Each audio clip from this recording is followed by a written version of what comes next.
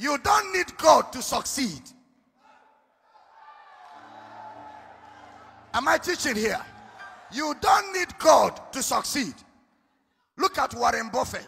Look at Bill Gates.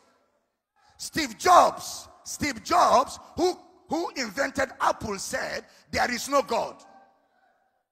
That God is a figment of the imagination of a poor man.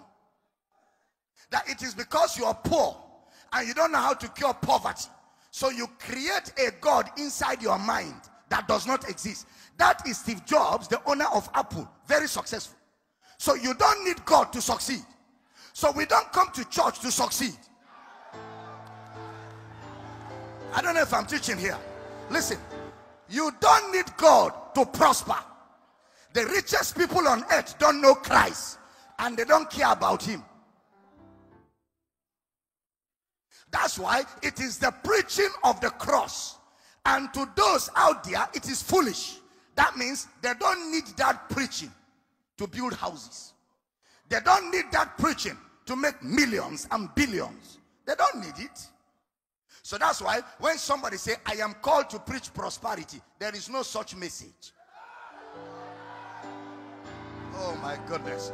There is no message of prosperity. There is the message of the cross. I feel like I'm preaching here. If you're hearing, shout, I hear, I hear. Yeah. There is no message of prosperity. So the question is, do Christians prosper? Yes. Just like unbelievers prosper.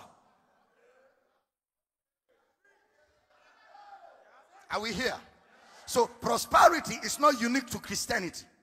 Prosperity is for all. If you do what you need to do and you do it well, you succeed.